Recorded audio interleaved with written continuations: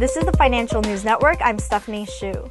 Morgan Stanley analysts said that Chipotle Mexican Grill reported third quarter EPS of $1.52, which was ahead of their estimates of $1.34 and the street's estimates of $1.31, as comps accelerated early in the quarter, producing an 11.7% gain, which was nearly all traffic-driven.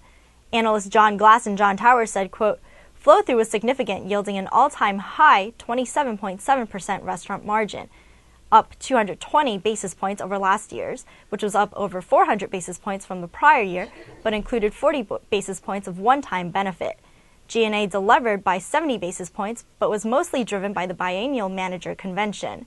We're boosting our fourth quarter estimate EPS to $1.37 and 2011 estimates of EPS to $6.80 on higher same-store sales and better store margin assumptions."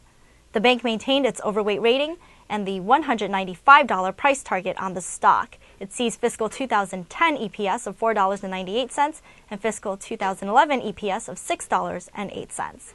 For more news and market analysis, subscribe to our YouTube channel. This is the Financial News Network. I'm Stephanie Hsu.